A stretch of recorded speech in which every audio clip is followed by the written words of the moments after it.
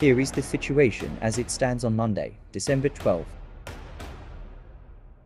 Heavy fighting in the country's east and south continued unabated, while drone and missile strikes on key power infrastructure kept many Ukrainians in the cold and dark.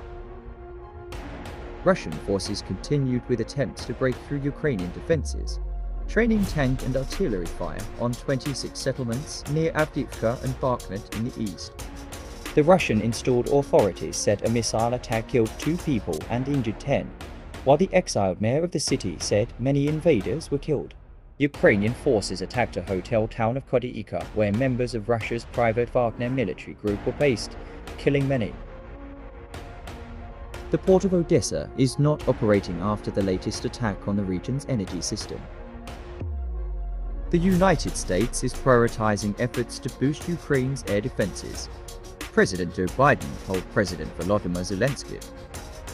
Turkish President discussed the Black Sea grain export agreement with the leaders of Russia and Ukraine, as both sides seek changes that would boost their exports.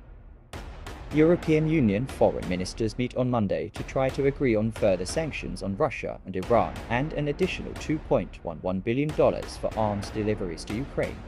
An international team of legal advisors has been working with local prosecutors in Ukraine's recaptured city of Kherson in recent days as they gather evidence of alleged sexual crimes by Russian forces.